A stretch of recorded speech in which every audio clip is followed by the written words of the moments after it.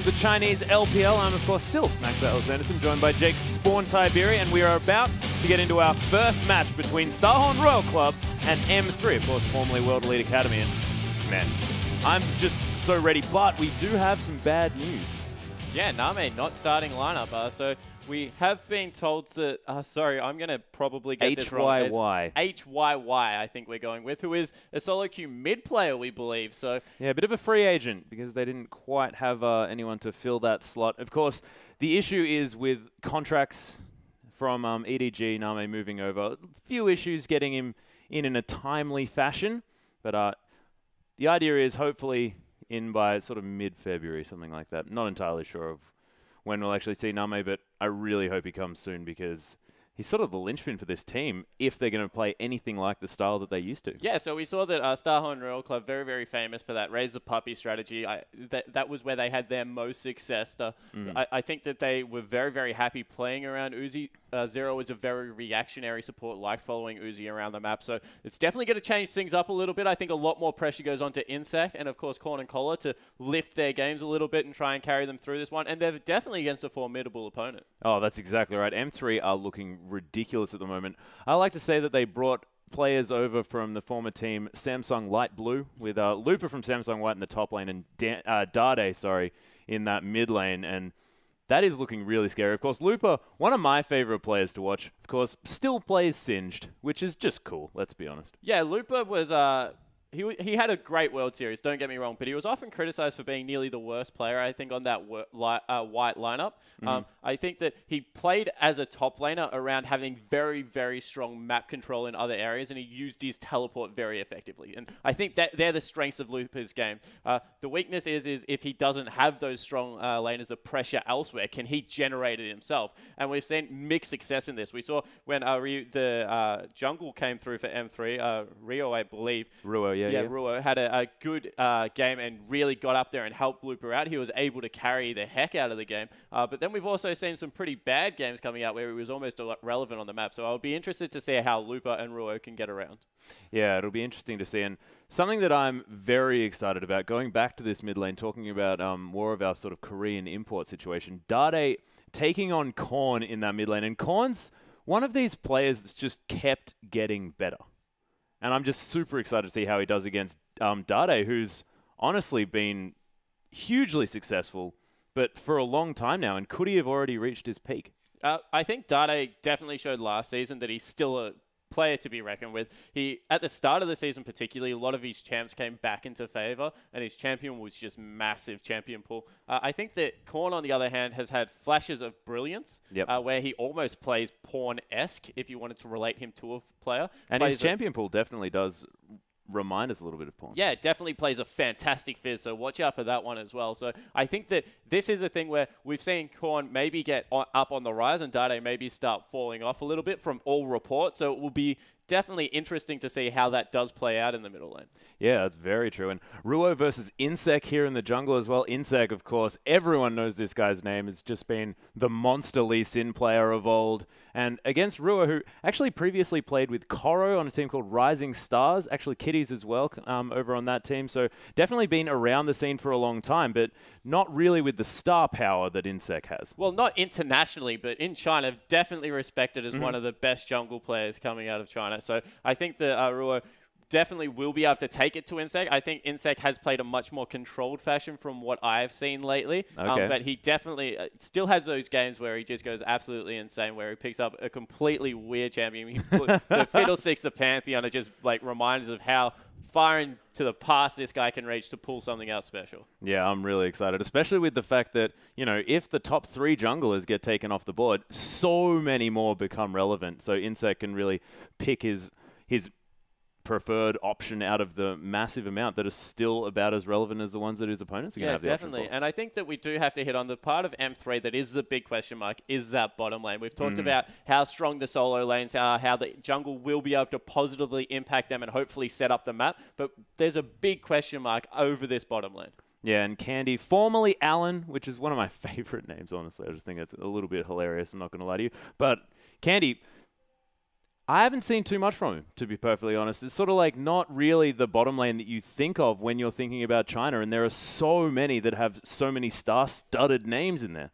Yeah, and that's what I was kind of hinting on. They're definitely not a bad bottom lane by any stretch, but you just have to understand that when you're an average bottom lane in a Chinese region that has so many fantastic, like, A-grade bottom lanes and even some S-tier ones up there. We saw a couple yesterday, especially with, like, the PYLs in the support position that really dictate the flow of the game. It's just that they don't have really the power to go toe-to-toe with these players. Maybe getting a little bit of a gift in disguise because we have mentioned that Name won't be playing, so we'll be good to see how they go head-to-head in this game. Yeah, and Love CD, I haven't heard much from him as well. I mean, that's M3's support player. So Love CD and Candy, they have been playing together for a little while, but just not necessarily as well known or as known for their mechanics as the opposing bottom lane, especially in the support side, considering the fact that they do have a sub. But once Name gets back, I think this matchup will be very different. But thus far, like you said, I think that they may have been given a little bit of a gift in disguise. Yeah, so a little bit of leeway.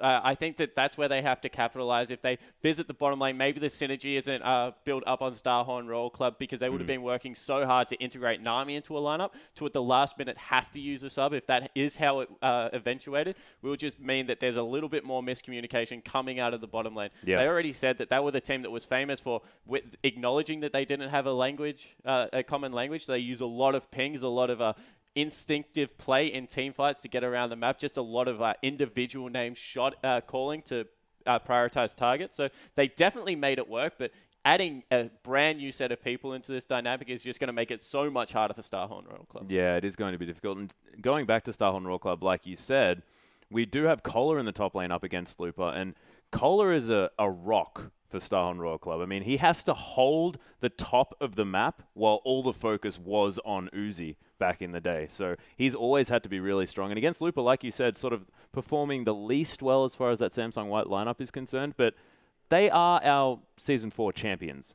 So he's still going to be a formidable opponent. Being the worst player on the best team ever means that you're still a pretty good player. So Looper can definitely hold his own in this top lane. I think on this patch particularly, Kohler will have a better time. His Aurelia and his Jax have always been the two champions that have impressed me when he has been able to get them. He's had some ups and downs, as you said, but he is a very solid player. So I think that if he can get on a comfort pick, be able to farm it out, he can become one of these late-game split-pushing powerhouses. Yeah, and we've seen the fact that Aurelia has been a huge pick just recently. Acorn picking that one up yesterday and going massive, really dictating the flow of those fights. And then Flame picking it up straight afterwards on the same team saying, yeah, I can play this one too, man. Don't worry about it. Yeah, exactly right. And that was the dynamic thing about that sub because if we just touch on that a little bit, Acorn and Flame played the exact same champion in two very different manners. Acorn getting in there just absorbing Flandre as well played it very differently. Yeah, so you just see the versatility of Aurelia on this patch. And I think she's definitely going to be a key pick or ban. Yeah, and I think that as well, Kohler will probably show us an even different way to pick up that champion. So we'll see how that goes. And how do you think, with the fact that they won't be able to focus as many resources around this bottom lane, as we do get into champion select, of course, but do you think not being able to focus as many resources into that bottom lane, is that going to hurt Starhorn Royal Club? They're going to have to change too much in their strategy? I think that Insect still needs to get down there and focus a little bit of resources because HYY might need some help. So it's probably for the different reason. They don't want it to fall behind as opposed to catapulting it forward. Insect, of course, is known to camp out that bottom lane whilst he's been on Starhorn Royal Club. So yeah, I think that still will be the style.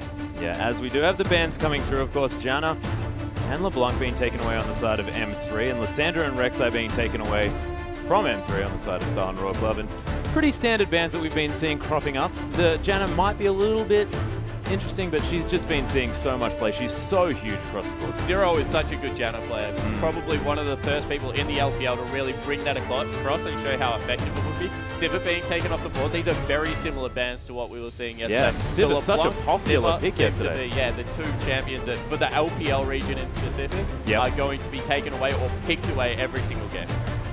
Very true, and you can almost see the Korean influence coming through here. Of course, LeBlanc sees a fair bit of time there on the ban bench over in that region as well. Yeah, it's saying that the mid laners in LPL really started to step up, of course. Not really known for having many great mid laners. There are a few. Well. And Jarvan being taken away as well. So this is Lee Sin. There's a Lee Sin. There's also a Na that is available to be picked up on the side of M3 if they want him. That will give Lee Sin, and potentially a Thresh, and Zero, if he wants to pick up champion, he is like Mad Life 2.0 on that Thresh. Yeah, he's definitely a very good Thresh player. Can use it defensively as well as being able to set up picks for his team. So I like the versatility of Thresh, particularly if you want to pick a support early on. Zero also plays Nami relatively well as well. It will look like it'll be the Lee Sin being taken away from Insect there. So good first pick up here. We'll be able to influence the top side of the map as we said it needs to. Insect. Hover in the Shaco. That's bringing back some round fantastic memories. He has, of course, played it in the LPL. Yeah, so he got Uzi a pentakill on Vayne with that Shaco. It was beautiful to watch. Yeah, and it looks like they will be locking in Nah for the second pick on their side, and potentially a Thresh pickup. I do like those two pickups. Doesn't really give much away from a team comp point of view, but both very solid. Yeah, and this is exactly what we're talking about as well. These are the 3 picks that we saw being competitive, and they have been picked away. So whatever Starhorn Royal Club couldn't pick up, they pick up the other 2 power picks. And a few hovers coming through here over on the side of M3, and see what Dade wants to do. Whether they're going to leave sort of the top and mid picks to the last round, make sure that there's not as much counter picking available here for Starhorn Royal Club. Yeah, I think that will be maybe the tactic, although they are hovering Cassidy, who is an extremely strong pick at the moment. Annie seems to be leaping back into popularity, which is interesting because we've seen mixed results. We've seen some Annies go absolutely huge and others not be able to really lend much. She does have that big AoE CC, as Lucian looks to be the AD carry locked in on M3's side. However, we've also seen that she's extremely squishy in lane, and if you do gank, can be killed repetitively.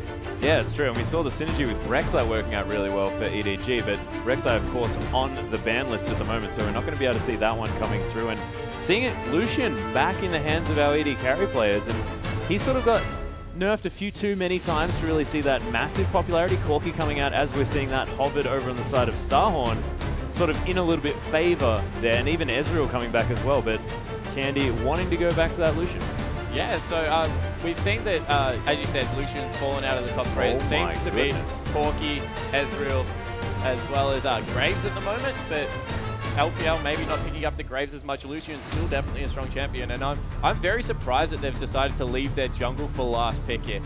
Blind picking a Cassin is definitely a risk, and it will be maybe be able to be punished out of M3 here, as something like Zed does do very well against them. Yeah, and look, I think it's just Korn saying, look, I want to show everyone that I am Korn 2.0. Korn played an incredible Cassidy yesterday that we saw getting kills everywhere, all over that map. Of course, Rift walking for like a double kill. I really like the Jace pickup here. Definitely a lane that can bully extremely well. And wow, it might actually even be in the top lane. That might be a mid Annie. A mid Annie. Or a top Annie. We've seen actually, some crazy things. Top Annie has been coming in just recently. Been seeing a little bit more play in that solo queue, but I didn't know that we were going to be potentially seeing that here in the LPL. Yeah. Because of course we don't have access to solo queue in China. We have no idea what's going on over there. Yeah, definitely did not expect that one to come through. So it will either be a top Jace and a mid Annie, and wow, it looks like Rengar being picked up by Insect. Of course, he showed his proficiency on that champion, and it does look like Annie will be going into the top lane against that Nah. So maybe some secret strats, and I mean, it's not unlike Looper to pick up crazy champions. We mentioned the Singed. Also in Worlds, he picked up a Kali and wrecked people. Hadn't seen a Kali in that top lane for a long time. Of course, thinking back to North America with Westeros and Voyboy over there, but I'm excited to see what Annie can do. Yeah, he also kind of pulled out the Cassidy as well at Worlds and proved that not only Akali, but Cassidy could also go into his Assassin champion pool. So he definitely has a versatility, known for his tanky laners, I guess, but able to pull out some high damage threats as well. Yeah, and we'll see how he builds this Annie as well, whether he's just going to be like some sort of molten shield, sort of Tibbers for the stun, sort of a stun bot walking around as like tanky Annie? I'm not even sure. I expect Rod of Ages sort of just damage, wanting to get that stun for a lot of hits. I think that it will be that. I think that they looked at it in the end because Jace has a very good matchup against Cassidy. So wanting to put a lot of pressure there, but you do need some AP damage on the map. So using Annie as more of that flex pick. Maybe they played in the support role and the top lane. So yeah, it worked out in the end, definitely through Champions League, because that would have been a curveball that Starhorn Royal Club weren't expecting. Yeah, it's true. And with the Corki off the table as well, sort of known for managing to deal with having a Zed on your team and getting some extra magic damage in there in form of that Phosphorus Bomb and, of course, those rockets as well, really giving you a bit more magic damage and a little bit more mixture so that it does force your opponent to build some of that magic resist. It's definitely a handy idea. But we'll see whether this Annie's going to work out in the top lane. And I think if we're going to trust anyone to do it, it's going to be Looper. Yeah, but they have a very strong mid-game lineup, so they need to make things happen in maybe the first 25 minutes. Otherwise, the late-game pressure that will come out of Starhorn Royal Club is just too much with that Nah and with that Cassidy. That's exactly right. But we are onto the Rift, ladies and gentlemen, with M3 on our blue side for this best of 2 and Starhorn Royal Club in the red. Of course, they will be swapping after this next one. And Dade and Korn just checking each other out here in the mid lane. Yeah, so Dade should be looking to get aggressive in this lane. That's why we see the bottle pick coming out of Cassidy, as we do in a lot of lanes, as Looper gets some early aggression down onto Kola. Oh, Sonic Wave Resonating Strike actually going to land here as well. Kola's in a lot of trouble, forced to use that flash very early. Ruo, man, so aggressive. Yeah, and Annie's Q on such a low cooldown early game can just throw it out for the continual harass and has a very smooth auto attack animation. Kola was lucky to get out of that one alive. He flashed over the wall, and the Resonating Strike Sonic Wave combo must have been coming up soon. Yeah, we'll see whether Annie's going to be Looper's going to be able to capitalize on this lack of flash as well, because if Annie's good at anything, it's setting up ganks, and if anyone can gank early, it's going to be Lee Sin. So Kohler's going to be in a lot of trouble early on unless he's careful, but it looks to me like there might be a lane swap coming in. Yeah, so electing into that lane swap, I think more importantly the potion was used, so there would have been no sustain out of Nah in this lane, and that would have just been devastating against someone that can throw out all of those Qs like Annie. So smart move here to get the double jungle going. Maybe a bit of a late invade coming over onto Ruo as well. Yeah, we'll see. Ooh, looking dangerous here. This Insect's just coming around. So they will catch them out here.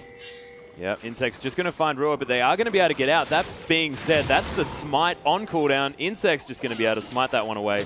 That was Ruo's smite used as well early, so had to burn the cooldown and not able to get anything for it. Does ward his blue, so we'll have the timer on that one, but great early game control here coming out of Starhorn Royal Club. Yeah, really good rotational move after what was an awkward beginning to this game as well. So managing to come back from a difficult situation has Royal Club. And the other thing is that Rengar doesn't have a great first clear. It's fine, but he does get relatively low. So having someone help you out to pick up a first clear and then be able to gank with your, as we see Dade going extremely aggressive. Oh my goodness, look at the order. Has hit level 2 just before Korn did. Now Korn finally dinging on that one. Ruo going down very low as well. He is going to be able to pick up his red buff. So still going to have a lot of gank potential. Yeah, and Starhorn Royal Club electing to jungle vertically on the top side of the map. So not looking to pick up a 3-buff start for themselves. Kola will be sharing experience from this. So will hit his level 2 before he teleports into the bottom lane, you would suspect. Although it looks like a freeze has been successfully set up on the side of M3. So Candy will just be free farming that wave. Yeah, Lost City just going to come and help out taking this blue buff. The blue sentinel as it is. So as you said, 2-buff start for both of our junglers, but and still working out instead for of fast Starhorn. pushes being set up in both lanes, so no one looking to really increase the tempo of this game. Oh my goodness, Dade. Looking to be in a fair bit of trouble here as he's trying to put on as much pressure as he's cheating possible. to his side of the map. That's a very good play from Dade. They're understanding that if they're on the top side of the jungle, then he can't be up there and able to get out of there, no problem whatsoever, although it will mean a 4-man push in the mid lane. Yeah, 4 men strong coming through here as we do just have HYY clearing out this top, freezing up this top, sorry. Yeah, so just to expand on that a little bit further, if your jungle is controlled on the bottom side of the map as a mid laner, it is so important to cheat towards that side, because that means that you have reinforcements so much earlier. You know that no one can come from really that side. So yeah, great play from Dade there to understand exactly what he needed to do to get out of that game. Didn't have to burn anything. Yeah, accelerated shock blast going to come through there as well. Gets a lot of damage down onto Korn. Hits a slow on the very edge there. That's great Jace mechanics coming out. As we have, once again, Insect rotating into this bottom lane now, although is standing on a ward, so has been spotted out by Candy. Don't think much will come from this game. Yeah, and in this freeze situation, I mean, it's a little bit harder for a Rengar to really do all that much in this early game where he wants to be leaping from those brushes. And if it's frozen at the turret, I mean, you can't really get in there. Yeah, and this is 1v2 with in the bottom lane, although it's pushing in Candy's direction, so he's getting all of that farm and all of the experience as well. So he's 2 levels higher than Kola at the moment, and of course Zero down there is soaking experience, so he's not going to catch up anytime soon. Whereas in the top lane, Loop is only just being joined by Love, so he's maybe picking up a little bit more CS for himself. Yeah, about to hit that level 3. Sort of unable to do it just yet. But HYY more than happy just to go 1v2 here, of course. Against 2 level 2s, if you're level 4 Corki, you're going to be feeling okay. Yeah, and Insect rotating around now onto the top side of the map. There is a couple of wards spotting him out, and a nice pink ward, just being able to see his path through the jungle. Warding. And that was loved first back there, so really good play coming out of the support player on the side of M3. Yep. Meanwhile, Candy still just farming up here. Has hit level 5 at this stage. He's behind a little bit on CS, though, so just wanting to keep freezing this lane. Yeah, pulled his minions to the side there just to ensure that the freeze continued and it wasn't going to crash into the turret as another accelerated shock blast comes through. CS lead starting to really go in Dade's favor here as he throws down a pink board to keep himself safe as well. Insect may need to get into this mid lane before level 6 to help out. Yeah, he is hanging around, waiting in the wings, and you can see that tier already stacking as well along with that longsword. Dade. So Zero clearing out that pink board straight away. So that's 100 gold going to waste from Dade. Maybe saved his life though. That's a big wave starting to build up. Yeah, Force Pulse. He's going to clear out that wave a little bit.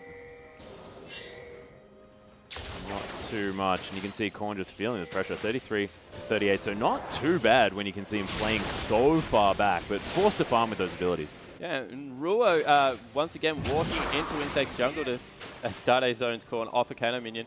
Just taking it all away from the Rengar player. Of course, the longer you can delay Rengar's level 6, the less of a power spike you'll have. So leaving a Wolf up for himself and making sure that he's using Love CD here just to get as much work done in the early game as possible. That's great work coming out of M3. His counter jungling is a team game as the culling comes out to just push them back to the turret.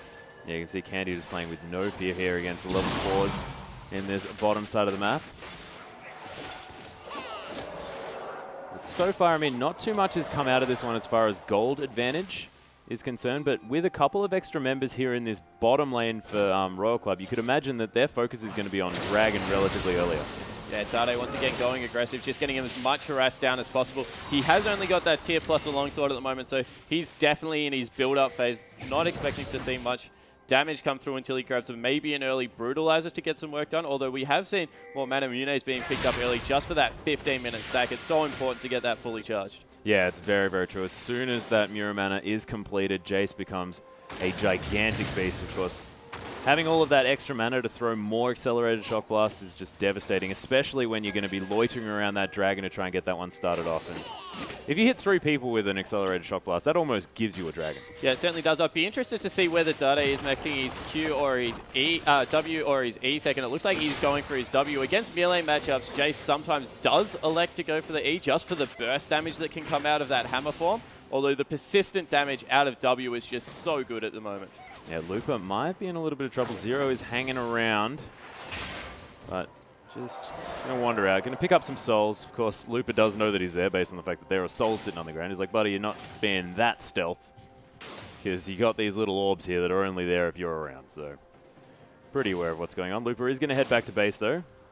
And we're just going to see a very stale early game. And this is pretty interesting from China, who really want to be fighting. You could imagine they're all sort of itching in their boots at the moment, wanting to get something started. Yeah, I think that if any, yesterday showed us anything coming into the Chinese scene, is that they definitely want to, I guess, group up and take the winning team fights when they can, but they want to do it over smart objective control now. Their ward vision has been great on the side of M3, and they've been able to, I guess, get advantages early in this game by just spotting out where Insect is.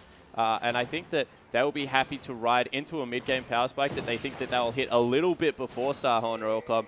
Although the team fighting prowess and pick potential from Starhorn Royal Club really needs to, I guess, be monitored closely by M3. Because in a 5v5, I think they win at the first Dragon. However, if anyone gets picked off, we've seen that it can be so devastating. Yeah, not to mention the Poe coming out of Jace as well, so that could be scary. Plus, you don't really mention sort of synergy between Lucian and Jace, but as the sidestep does come in from Candy, does get hit by the boomerang there just a little bit, but it's not quite a death sentence as far as danger is concerned. But yeah, having Lucian with the culling as well as those shock blasts mean you can have a bit of extra range to finish off those targets. Yeah, and Dade's picked up a blue buff for himself, has elected to go that brutalizer, so his damage has taken a pretty big spike, and maybe because they're looking for an early dragon here, doesn't want to have that lull that comes out of picking up the Mana Mune as, wow, so much damage coming through now. But I think they need to be careful of the back timing coming out of Candy. It is already 10 minutes, and they know that he hasn't gone back As is Zero actually coming through. Dade might have to flash. He is going to. Death Sentence is going to land, though, and that's going to be first blood onto Dade. That being said, the teleport came through from Looper, but he's taking so much damage. Ruo does pick up Insect, but that's going to be Looper falling down straight away, and this Lee Sin has to run for his life. Korn's just going to Rift Walk over. There's the Force Pulse as well. Another Flay, and that is going to be a well-deserved kill for Zero. What a brilliant turnaround from Starhorn. Yeah, and that all started from Zero's map movement, coming into the mid lane, able to react. Good teleports coming through from Looper, to try and affect the outcome of that team fight, but in the end, just not enough. Too many members in the mid lane, and they won't rotate into a Dragon for this, so that one will still be up. And 3 kills to 1, that's a very good start, especially when you think that M3 might have had more of a mid-game power spike with that Annie and with that Jace. Yeah, and as soon as you take away the Jace before he can do any work before that fight starts, that's exactly how you deal with what Dade's trying to do this game. So it was beautiful work, and making sure that they kept onto that Death Sentence until after he blew that flash was just beautiful as well. Just a really well orchestrated 3-man gank there in the mid lane, and there wasn't much Dade could do. Yeah, and understanding where the pressure on the map was being applied and what the appropriate response was to be. As we see the culling come out, and wow, HYY just eating the whole of that. That's half of his HP gone in one ability. Yeah, forced to use that Valkyrie as well, which is on a gigantic cooldown. But he's going to be okay. Just putting the pressure on there in this bottom lane as we do go back to standard lanes, of course. And I think this is really intelligent from M3, noticing that they want to get the majority of their players on the bottom side of the map. Yeah, definitely want to set up for that Dragon fight. It's now 12 minutes in. We've been seeing Dragons between about 12 and 16 minutes being taken at the moment just because of the increased damage, and Polar's in a little bit of trouble. Yeah, oh, the flash just as the Dragon Rage kick was coming through, so Ruo not going to be able to kick him back towards the turret. And as Meganar comes in, Cole is going to be more than fine here in the top lane.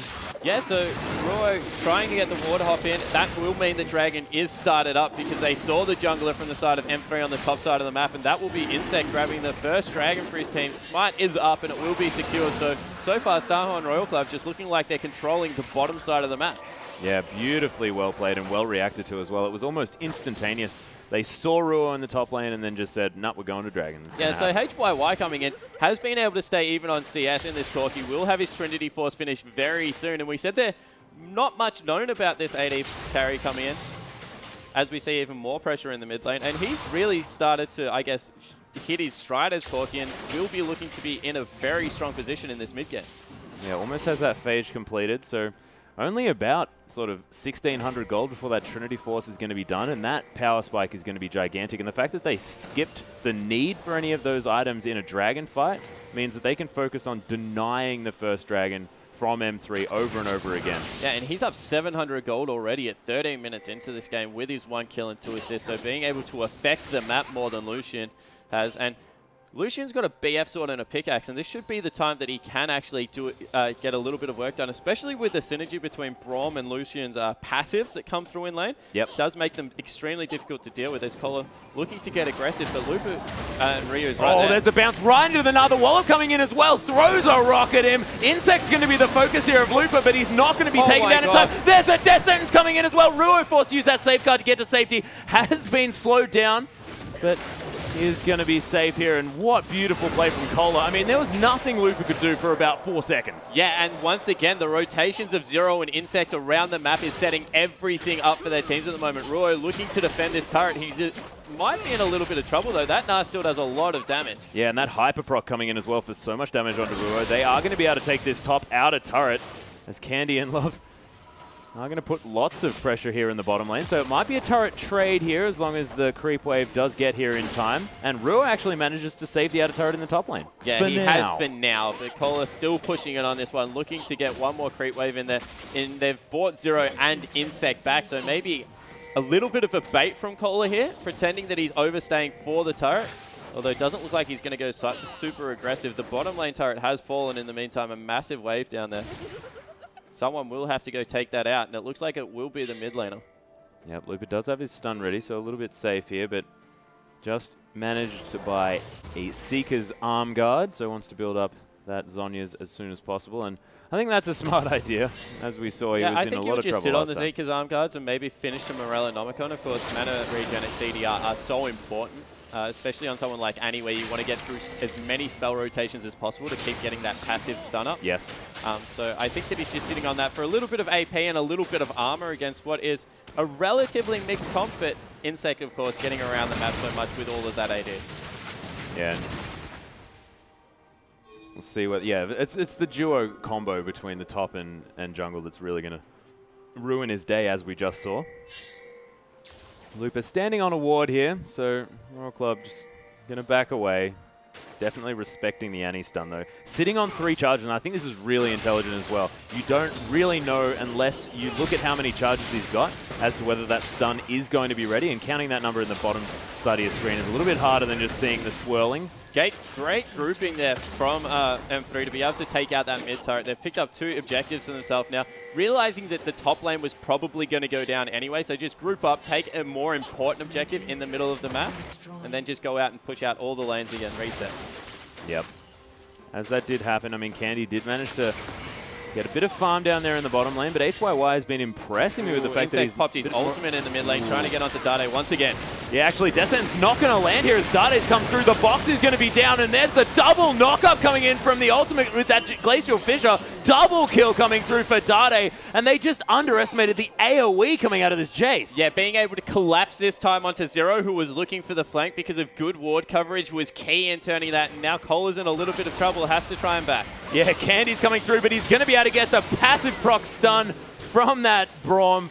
Beautifully well played, and Candy's so aggressive as well. And all of a sudden, 3 kills onto the mid laner for M3. We said that Dade maybe not playing extremely well at the moment, but has definitely shown up in this match. 3-1-1 and a 20 CS lead has really got this Jace in his mid-game power spy. Gone back and picked up a last Whisper now. He's going to be doing so much work in this next Dragon fight. Oh, that is definitely key. Those sort of double armor penetration items just to maximize that spell damage as well. So these shock blasts are going to be hitting for so much. Yeah, meanwhile, Korn splitting in the bot lane wasn't actually there for that last team fight. So he needs to be able to impact the map. I get he's picking up some nice CS for himself. And wow, Dade going aggressive. That might have been a mistake. Zero's coming in here as well. The Ignite's already down onto him. It's going to get flayed back. But look at the damage onto Zero. Oh my goodness, I thought that could have been an Ignite ticking, but no, it's going to be Dade falling down. Korn picking up a kill, much needed kill in this Castle to get him going. Yeah, horrible timing of Dade there to go aggressive because Dragon's up in 40 seconds. That's going to, I guess, force his team to lose all control of the bottom side of the map. You just see the wards that are coming out of Starhorn Royal Club going to be able to rotate Insect down there as Ryu. Rio wants a piece of Korn now. So I think he did for a moment and then decided, oh, no. Kicks that Cassidon all the way back away, but he's going to be safe. Yeah, so I don't know why I was testing the waters there. Has picked up his Sightstone as well as Boots too, so he's relatively tanky at this point of the game. We'll be looking to maybe initiate team fights because apart from a flash Tibbers, they really don't have much to get it going.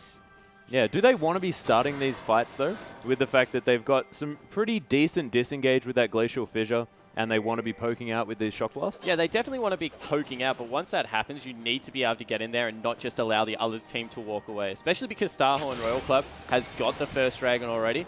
If they poke out enough, they definitely want to be able to get in there. Insect going once again with that ultimate has been spotted by a pink ward. Yeah, he's just going to leap onto it. And that is going to be the thrill of the hunt down as we do have M3 coming back through here, trying to defend that one out.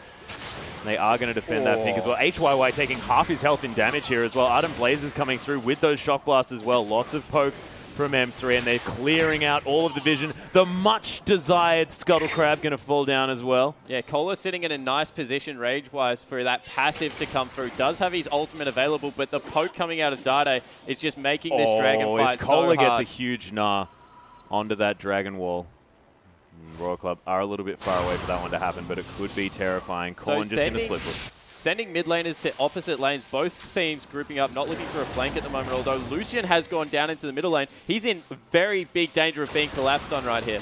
Yeah, we do have the culling coming through from Candy, just trying to clear out this wave and stop Cola from picking up that turret for free. He is going to get that one as well. Descent's on a love seat as well, and we've got a gigantic knock coming in, a 3-man stun. Rue getting stunned up. Brilliant Lantern Ride, going to get Cola out of danger as well after getting his full combo off. Korn just going to rift walk over the wall, but no one going to die yet. And I thought that was definitely going to be the team fight that was going to net them a few kills across this map. Yeah, no follow-up coming through, and it looks like Dragon will be following, but Sahon Royal Club one apiece. No, missing the gutsy hook. Dragon, but Ruo with a brilliant smite going to take that one down, and no death sentence is going to to be had from Zero. Yeah, so M3 managed to get this. A lot of scuffling, I guess, and they traded turret in the bottom lane for a Dragon. M3 definitely coming ahead in that one because Dragons are just so key at the moment. Yeah, and the fact that this is their first Dragon as well. So it's one Dragon apiece. The next Dragon's not as important to pick up than those 8% extra stats that just get so powerful in the later game. Yeah, especially for people like Dado, who's building so much flat AD and penetration. Yep. Just means that the AD stats are so much more worthwhile. Yeah, Looper just going to come back and clear out this wave, and we haven't necessarily seen how relevant he is going to be in this top lane Annie position, but he is still doing fine on CS, only about 10 down to Cola here. Yeah, has managed to pick up that Morellonomicon as well, so getting into his build. Actually reasonably even across all lanes, apart from maybe mid, where Dade has built himself a little bit of a lead. Korn definitely not doing badly on Kassadin. Looks like he's moving towards Azonya's Hourglass as his next item. But 3, 2, and 1, Dade looking to be this mid lane beast. Now going to go back and pick up that, I would guess it would be a Manamune. Yeah, do you think that that double pink ward could have been actually on purpose, just so that, you know, while a Royal Club are clearing out those pinks, the Dade can get some extra poke? Because that's 10 hits to take them down. I would be interested if that's the case. I think it might be a little bit of some slight communication issues with the fact that there are sort of Koreans and Chinese on this team that don't necessarily speak both languages fluently. And we see once again both teams just happy to go back to split pushing and picking up even more farm. Starhawk and Royal Club do have a slight gold lead, but it's 20 minutes into the game. This game could honestly go either way. The evolution has come out of Dade's Manamune to that Muramana now, so he's in a very good spot. And Korn getting maybe collapsed on in this top lane. Yeah, this tower is going down very quickly as there are 5 members here. Insect's going to try and come in with that thrill of the hump, but everyone knows that he is hanging around. There's the culling coming in as well. Candy's going to get slowed down there just a little bit. Winter's Bite is going to hit him. Look at that Force Ball's getting so much damage over everyone. They're trying to chase him down. Oh, Death Sentence just not landing, and Dade's here now. He wants to get these Shock Blast in, wants to get these Royal Club members low so that they can turn this one around. Yeah, so using the Kassadin slow to kind of corral people together. Insect unfortunately missed his second bowler. Otherwise may have been to lock someone down. Oh, there's the Flash Timbers onto Korn there. Is going to go down very, very low, but not quite enough to kill him. The playback was beautiful, and look at this box doing so much zoning. No one's going to fall down except Korn cannot hang around here. It's going to be 5v4. Yeah, so they pick up a turret for their trouble. May even be able to push through for another one as they're still grouped as 5. No, electing to back off. Great Flash stun. No, it was a Tibbers, sorry. It just has gone on cooldown. So great Flash Tibbers out of Looper there to get that one started for his team. Yeah, and keeping a Kassadin down as well to the point where he can't go back in with that Rift Walk is definitely key here, and did manage to pick them up an objective. So definitely worth the use of that Summoner spell by a Looper, and not afraid to pull the trigger as well. Yeah, so HYY on Corky is elected to, I guess, maybe a blasphemous player because he's not going for that Blade of the and King second item. What looks is like this? This isn't China? Looks like he is going for potentially even a Bloodthirster. Yeah, it does have that longsword there as well, so might be wanting to pick up a Bloodthirster, and I haven't seen that since like Chaox's Corky. Like, that was a long time ago when Bloodthirster was the second item buy, but see what he does decide to do. I mean, that longsword might just be hanging out, like who knows. Yeah, it could just be going for his most efficient gold buy, although is not very slot efficient at this point in the game. I would expect it to be a Bloodthirster coming out, and with the amount of burst damage that can happen, Bloodthirster acts as a quasi-defensive item, I guess. Yeah, so with that maybe extra just shield looking as well. to get his HP pool a little bit higher. I think the danger here for M3 is how big this Nart is getting in the top lane. Cola has been able to CS completely unharassed. He's 150 CS. He's picked up his Randuins and his Ninja Tablet. Now working on what will possibly be a Banshee's Veil. So he's just getting a lot of work done and may turn into this late game beast that we saw yesterday. Yeah, that's right. But you can't discount Dandy. I mean, not Dandy, sorry, Dade. Very difficult here, the Samsung players. Of course, on different teams. Candy just going to clear out this wave as well. Unbreakable going to stop any of these skills from coming in, even the Death Sentence. Although that one's going to miss anyway. But Dade really wants to utilize this mid-game spike now that he's hit. I mean, he's going to get less and less relevant as this game goes later and later. As Candy's actually going to get hooked up here as well. Phosphorus Bomb onto multiple members as well. Very scary. Half health now for the bottom lane of M3. Yeah, and Looper does have his teleport up, so they do need to be careful. They're pushed pretty far up, and there is a ward behind them. So if M3 want to go in, there is a way for them to do it, although it looks like they're just giving up this mid lane turret. Yeah, the culling and the shock blast going to come in to clear out the wave, though, so it is still going to survive. Descent's not going to quite find its mark. Zero just fishing for the members of M3. And they will break up. Nah has already evolved, so that one won't be available for the team fight. There's a massive wave in the bottom lane, so he'll just go clear that one out. And once again, nothing much happening around this map. Yeah, good wave manipulation here by M3, making sure that they do have a wave that needs attention on the side of Royal Club. 15 seconds till Dragon, so Royal Club currently have good vision control over the area, but M3 has grouped up and are looking to push through now. Nice scrying orb to discover the members of Royal Club hanging out over the side there. That banana brush going to get warded up as well, and Scuttle Crab is going to be taken here as the ward does escape. Oh, no, it doesn't. Don't worry about it.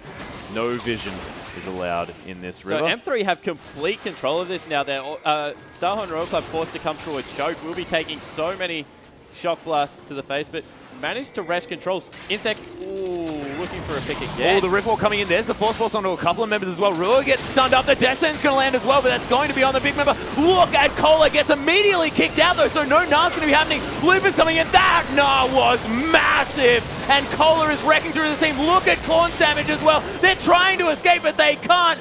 Instant ace coming through for Royal Club. That was out of control. Ruo's kick was so good, but the flash Gna coming in through from Cola hit 5 members. That was so huge. Just understanding that once he'd been kicked out, there was nothing else they could do to get rid of him. Able to CC everyone up. The follow-up persistent damage out of a Cassidy and Corki at this point of the game is just massive. Able to clean house with the ace for only 1 member. Pick up the mid turret and a dragon. That's a 4,000 gold lead out of absolute nowhere. Yeah, that was absolutely beautiful. As we saw, I mean, Cola was on 0-1-1 before that. That's 5 extra assists. That guy hit everyone in that fight. Just beautifully played. And you have to mention Korn now. 3-0-6 now on Cassidy. And that Force Pulse across the whole team after that Gna came in just meant that M3 had to scatter. Yeah, and now Corki, HYY, has also been able to pick up his Bloodthirster, so his damage has taken a nice spike. He does also have the ability to get that shield up from his Bloodthirster, so will be a little bit tankier as well. And 3-0-5, he's had a terrific first showing here against Candy, who we have to say has been a little bit lackluster on this Lucian. Yeah, hasn't really quite been able to make his mark. Did have a little bit of a moment of brilliance there in the top lane when he managed to get that kill into Dade, or help out with it at least, as Dade himself is going to pick up this blue buff. Yeah, and Dade has picked up a QSS, is worried about that Gna now, does not want to get chain CC from Cola, so able to get a defensive item, but I don't know where the damage output's going to come after Dade pokes them down. It just feels like they haven't really thought this through enough. The Annie's really not done much for me in this game, and in a top lane where you're against a Gna who's being just a huge beast in these team fights, Looper seems to have absolutely no response. Yeah, I mean, he tried to get his tippers down, but didn't quite do enough damage. With that, of course, we're used to seeing this big bear come out of the sky and rip people apart, but it's just not quite the impact that Looper wants it to have at this stage of the game, having to go for that defensive Zhonya's instead of, say, the Death Cap for really wrecking people. Really actually needs the Zhonya's as well. And the evolution of Insect's Rengar in this team comp is also extremely interesting. He was one of the last pros to really hang on to that damage build that can come out of Rengar and try and, I guess, assassinate the backline. Has used his ultimate with a lot of cooldown reduction more as a scouting tool to be able to set up this Gna Cassidy combo that you just can't escape from, and then throw bowlers and try and peel for his backline. So he's definitely played this game well. Not a carry for his team at the moment, but setting up a lot of the team fights as they're now doing Baron completely off team.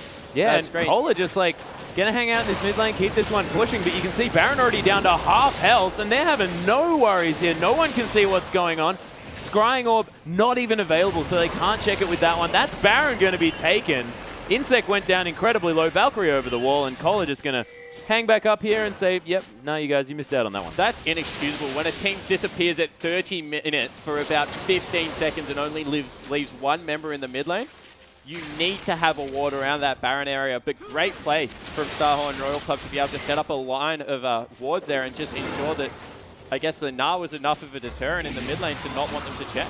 Yeah, and it just shows that M3 are playing scared at this stage. That last team fight was just so brutal that M3 just don't really necessarily know how to set up the fights that they want. They're not really getting out of their team comp what they needed to provide for them. Yeah, and you would think at 30 minutes now, we mentioned that Dade had his power spike. That's nearly over now. Castanen, of course, is an absolute monster at this part of the game, so the door may be closing for M3 here. Not really much that they can do apart from maybe set up a pick, but even then, there's some very tanky members. Yeah, and this is already a 3-item casted and has that Morellonomicon finished off as well. So a little bit of extra cooldown reduction, bit of extra mana regen as well. So he's going to be Rift walking around this one very easily. I've thought about the Bloodthirster build on Corki a little bit, and I think it may be to do with sieging turrets. They don't have a great siege composition with Gnar and Castanen not being able to really hit the turret that easy. So having a Trinity Force and a Bloodthirster and just being able to use your Trinity Force procs to slowly whittle down a turret while you have the Thresh Lantern behind ready to pull you to safety will make up for a lot of their problems that they do having taking these turrets down. Yeah, that is definitely true. Not to mention the fact that you have that shield as well for a little bit of added safety if you are going to get shot at while you're trying to make up for that lower range. I very much enjoy this pickup. Bit of a blast from the past as well. I mean, it's always fun. Yeah, definitely. And we see Lupa trying to clear out the minions in the bottom lane. Looks like a rotation will be coming through from Starhorn Royal Club. Swapping pressure from mid to top. Making sure that they're just sticking together in the jungle, looking for picks where they possibly can. But some nice defensive wards coming out of M3. Yeah, that being said, Royal Club definitely going to be pressuring forward with their warding as Mega Gnar is going to come through from Kohler, and that's going to mean that M3 have to back out. They need to respect this gigantic Gnar, who now has a Banshee's Veil as well as that Randuin. Koro and Kohler today and yesterday have both impressed me with their management of Gnar's passive. The Heart's been popped. There's the flash of the Death Sentence, but it's going to land onto a minion. Glacial Fission's going to follow up though, and they really want to get a fight started. That's going to be immediately Zero falling down. Korn's going to pop that Zhonya's, but I think that he may not last very long as well. Candy with a double kill as they trade only for the support player is HYY. He's going to get caught by the Sonic Wave as well. Valkyrie not going to be enough. Is going to pick up the kill in response. Lupa picking that one. And the back going to come through from Kohler, assisted, of course, by that Baron buff. But a nice turnaround from M3 after a little bit of an overzealous engage by Zero. Yeah, Zero and Insect both wanted to go, although the passive Mega Gnar was running out for Kohler. He was not able to do anything that fight except for throw out some boomerangs. So great understanding of exactly when they had to fight coming out of M3. Now the Dragon's up in about, yeah, it's up right now, and there's still 15 seconds on HYY. Yeah, and with so many members of Royal Club dead as well, that means a lot of members don't have that Baron. So that extra split push potential not going to be coming through as much as Ardent Blaze is going to be used to pop they need to be careful. Solo's so tanky, and he has got that Evolve coming through in a couple of seconds. Yeah, this Dragon's down so low. Descent's going to go wide yet again. Dragon is switching around with that focus, and Insect's going to be able to get a little bit more pressure. Oh, Dandy manages to steal it as well. I mean, Dade, sorry, with that accelerated Shock Blast. It's probably doing more damage than Smite, so I wouldn't blame Insect too much for that. Yeah, trying to get the Dragon. Another one picked up from M3. Great play from Dade coming out there. They did disengage extremely well from away from that Mega Gnar, who we have spoken about, so able to pick up an objective against the Tide, but you still feel that there is a clock on this game with Gnar just getting bigger and bigger. He's only 0, 2, and 7. That's the thing, but it's just providing so much utility in these team fights. Yeah, he certainly is. The thing I do want to mention is the fact that Candy had a much greater showing in that last team fight that they did win before. So managing to pick himself up a couple of kills, now has that last Whisper under his belt, as well as the Vampiric Scepter. Probably going towards that Bloodthirster, but I wouldn't really mind if he picked up that Blade of the Ruined King as well for a little bit more mobility. Yeah, maybe it wouldn't be too bad as well because he will be hitting, I guess, Kohler a lot in these team fights, so will do some extra damage against all that HP. Insect did burn his ult one more time, just looking for a pick, using it very much as a scouting tool with all the CDR in his build. Has picked himself up a Randuin's Omen as well.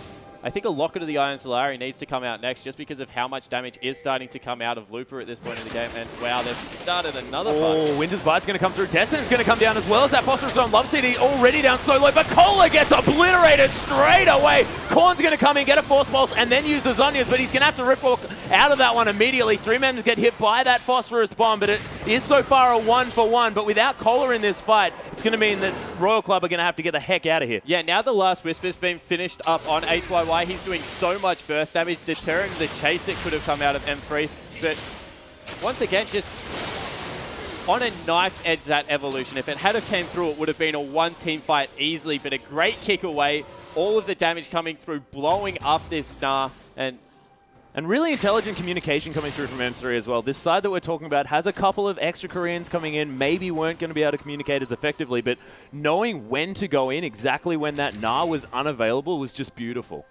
Yeah, and just doing a great job of, I guess, being able to stop all the CC that would have came through. So looks like Upa looking to pick up a Void Staff as his next item. So once he gets that, he'll be doing a lot more damage as Insect, once again, burning that ultimate. Yeah, Thriller Hunt coming down, going to throw out that bowler as well. Teleport's actually coming in here from Cola. He wants to get something started. Unbreakable's going to be used. Descent's going to land, though. Love CD taking a lot of damage, but that's the support. It's not necessarily someone you really worry about taking that damage too much. Just needs to get that Glacial Fissure off, which isn't even off cooldown yet. And it's a Braum support, so he's just so tanky at this point in the game. It's going to take a lot to blow him up, and it's not necessarily the target they want. In fact, it's just outright not the target they want to be using flat cooldowns out on. Not what you want to hit. Yeah, so looks like there will be a wasted teleport coming through. But again, the Sash being picked up by Corki now, so resting on 3 damage items, whereas it looks like Candy is going for a 4, so eventually he will start doing a little bit more damage than this Corki in these long drawn-out team fights. Yeah, of course, that's that Quadra item situation that a lot of these AD carries do find themselves building. Going to have that Bloodthirster finished off very, very soon. And Candy's just going to be a gigantic damage threat. Yeah, so 2-1 and 4 now, has really stepped up his game in the last couple of minutes. Also built himself up a CS advantage. It's really impressive to see how they move around the map with Candy and just try and get him as much CS as possible. Dade, of course, still farming this out, has picked up his Youmuu's Ghostblade, as well as a Hex Drinker for a little bit of extra protection against this Kassadin pickup. Oh, the Chilling Smite actually going to land on Insect here. Ruo wanting to get the Dragon Rage kick, kicks him into the Baron pit as well. The Shock Blast going to land. Candy's going to pick up the kill credit. And Everyone that shows getting the importance of the Scuttle Crab Shine. Able to get the movement speed up. The team was able to catch up to Most Insect valuable there, blowing him up. objective. Surprised they're actually not turning around for a Baron here, just preferring to siege with their comp. I think their comp sieges relatively well regardless. I think a neutral objective could have been the right choice here, but they will be able to pick up potentially a mid-turret and even be able to push through. There's still 15 seconds on Insect. Yeah, and look at all the damage to this turret as well. It's going to be a Force Pulse immediately taking a land. Dade's going to go forward to take down that turret. Korn's going to use that Zhonya's Cola, taking so much damage from Korn, but Lupa's being caught up. The double Timber Stun going to come in into the Zhonya's as well. Lupa flashing out of there, but he's going to die eventually. Look at the cleanup squad coming through now for Royal Club. Ruo, you're not going to be able to flash far enough, buddy, unless Korn just decides to let you live, which is what he's going to. Didn't have too much mana. Too many charges on that Rift Ward coming through. That will be the possible inhibitor coming out if Cola wants to tank this one out. No, just electing to rotate over to Baron. So you see the different mindset in teams. Get a pick, go down mid lane, lose a team fight. Now this has turned into a 4-man, I guess that was a 4v5 and just a devastating team fight. They'll actually be able to pick up both objectives here, leaving Korn in that mid lane to grab the turret, able to grab the Baron here as well. Really nice play coming out of Starhorn Royal Club after maybe a little bit of a disappointing pick that went through for M3. Yeah, and M3 just hanging around a little bit too long. That last hit on that turret to finish it off by Dade really putting them in an awkward position here as a second Baron going down. Just not respecting the AoE damage that comes out of Kassadin and Corki, and then able to get that, once again, big Gnar. And we've talked about how hard Gnar can chain CC and just take you out of a team fight. Really well played, once again, out of the top lane. So 2, 3, and 10 now for Cola. Really having a strong showing on this Gnar. Now picked up a Thornmail as well. He's going to be nearly impossible to kill. Maybe even rotating into a GA, so you might have to kill him twice at this point. Yeah, that's just so scary. You can see that Cola, with that Banshee spell, is probably enough magic resistance to deal with Lupa. And then, you know, Candy and Dade not going to be able to do anything to this guy. Triple armor items that are gigantic. so scary. This Dragon's going to go down. Royal Club going to be able to potentially pick that one up. Ooh, Sonic Wave's going to land on it, though. Resonating Strike's available, but looking pretty dangerous. Ardent Blaze not going to be enough damage in order to great get that movement out of Cola there, Dragon. just walking towards the team with his ultimate, once again, off cooldown, would have been able to bound over that wall and get another nice Gnar, so they didn't have any opportunity to be able to go in on that Dragon. Another free objective for Starhorn Royal Club. Yeah, another thing we got to mention is the power spike that Korn just managed to get as well. Doesn't have his Void stuff yet, but that's a Rabbidan's death cap on a Kassadin that's 6, 1, and 8. This guy's Force Pulses are going to be doing so much AoE damage, and he's going to be nuking people with his Q. And the Frozen Heart's being finished up by Zero. I think that's an important pickup for both Dade and Candy to be aware of, because if Zero's anywhere near them, going to be, I guess, mitigating a lot of their damage output as they have to burn the culling just to get rid of that Siege minion. Yeah, of course, extra range on that one with that Baron available. Not going to be able to be hit by the turret. They're waiting for Cola to get enough rage up here as well. A nice bit of poke coming out of that Kassadin Thresh combo. I think that as soon as Cola has enough rage to transform, they will look for a dive here. Yeah, they do have the creep wave here as well. Those melee minions with that Baron buff have so much extra health. Korn actually coming through aggressively. They are going to be able to take down that turret. There's a death sentence onto Rio as well. The box coming through. Everyone getting zoned out of this one. Korn going to pop the Zhonya's Hourglass. Cola's down very, very low, but look at the members of M3. They're getting taken down. Lupa's going to have to get the heck out of this fight. Dade very low. There's the Gnar to get the carries back into the team. It's going to be Love CD falling down. Candy getting obliterated, and Dade and Lupa just wondering where their Chinese friends went. As we see once again, the potence of Gnar in a team fight. Jumping forward, getting a two-man Gnar, able to chain it with the W once again. Just so much CC coming through. And then the persistent damage from Kassadin. Korn has played this game absolutely beautifully, as HYY takes a lot of damage from Dade. Has to back out of that one. Gets exhausted as well. Dade picking up that summoner spell, and they're trying to chase this one out. Acceleration Gate going to be fantastic for that. Zero going to tank up that accelerated shock blast, and Lupa just wants to get the stun. Oh my goodness, that bowler was fantastic from Insec, and that's going to let them get to safety. Yeah, and more importantly, Cola is just sacrificing his life every time to jump into the team as the sole really tanky member and just set up the team fight. He doesn't care about his KD at this point. He's got 4 deaths, and every single one of them, except for the first one, has been him trying to jump in and make action happen. And it's just giving the team such an advantage. Now 10,000 gold in the lead at 41 minutes. And also using his ultimate in the way that it needs to be used as that team fight dictates as well. Using it that time to just get the members a little bit closer to Royal Club instead of going for that stun against the wall. Just knowing exactly what he wants to do and the ins and outs of his champion as well. Yeah, has now picked up that Distortion enchantment as well for the added flash cooldown and teleport. So going to be able to do that even more often, of course, using it almost like a flash kit as initiate at this point. So that's going to be even scarier. Speaking of which, there is a Distortion enchant coming through for Lupa as well, so that he can use his Flash Tib as initiate at the same time. Does have a Void Staff as well, so might be doing a little bit more relevant damage coming through. And has another Fiendish Codex, looking for some more cooldown reduction and maybe that DFG so that he can just get rid of someone straight out.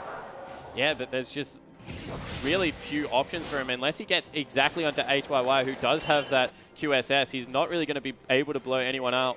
As we have a massive wave in the bottom lane with 2 super minions starting to build up. Transform comes out of Cola, so maybe not the dive going to be available anytime soon. But you have to think this is only a matter of time before they have to send someone into that bottom lane. Then they can just tank out the turret and take another objective for their team. Yeah, Royal Club going to see Dade down here trying to deal with these super creeps. This might spell go, but Cola is going to go back into that mini Gnar. You can see just transforming back. Adorable little Gnar. For now. Yeah, for now. He's going to want to build up that rage yet again. And that we see Dade actually just taking out the super creeps and leaving the rest of the minions on the turret. So that won't be enough to take it down. Does buy them a little bit more time as a poke comes through onto Candy once again from Korn. Very aggressive. Have to use that Rift Walk aggressively. They need to go very soon because those super creeps are starting to do a lot of damage. They tried to send Lupa down there because he has the teleport and there is a ward behind Starhorn Royal Club, but he just wasn't able to clean the minions out fast enough. They're going to have to keep Dade or Candy there. Oh, Korn actually going over the wall. That Riftwalk and taking the lantern back in. They're going to try and get some damage. Oh, Candy gets obliterated straight away. Korn's burst just too much. Dade forced to get back. Love City's going to flash out of this one as well. And Royal Club just take control of this base. Yeah, this has been a textbook late game from Royal Club. Did have a little bit of trouble in the early game, but since then have just been able to take complete control of the objectives. Now getting bottom lane pushed up. Oh, the Gnar under 3 members as well. Dade's going to get blown up. Korn unable to get quite back in, but there's the Force Pulse. Looper uses that. The Zhonya's, but it's not going to be enough to save him. Ruo, the only one alive now, and it's going to be Royal Club pushing through for the finish. What a beautiful passage of play by these guys. And you really have to question leaving Gnar up in that situation and not even electing to first pick the Gnar. Yeah, and then picking a very interesting champion into it that I guess that Looper had a plan using this anti-top, but it just was unable to come through, especially in that lane swap situation. Yeah, it didn't work out whatsoever. In the end, he was just way too tanky. There was absolutely nothing they can do unless they burn everything. Yeah. And then Korn on Kassadin was just doing so much damage. That was a 1 combo at the end to just take Candy off the map. Yeah, it was. And this was Kassadin that was played into a counter-picked Jace as well, coming out of Dade, who played brilliantly throughout that game. You can't discount the way he played. This is definitely the Dade that we know and love, the guy that has all of the sweet mechanics and the ability to play his champions, but just was irrelevant as far as that game went as well. Yeah, well, the game just went too long and members got too tanky. Insec, of course, got extremely tanky on Rengar, and then that Gnar was just absolutely massive in the top lane out of Cola. So I guess the 2 shining lights, as you said, were their jungler. Lee Sin had some great kicks of Gnar out of team fights. He even nearly turned one around the Dragon Pit when Gnar had to flash back in. And I think Dade, yeah, he had a terrific early game, but wasn't able to translate it into anything. So expect them to either pick much more late game orientated, because it's going to be a team fight based game, or just go super early game and try and push it through. Yeah, and really try and get these standard lanes as well. They need to put pressure on the fact that HYY is a sub that they haven't been playing with for very long and also hasn't had experience in the competitive scene. He needs to get the pressure put on him if M3 really want to push the pressure points of Starhorn. But we are going to go for a quick break, but we'll be back with Game 2 very, very soon.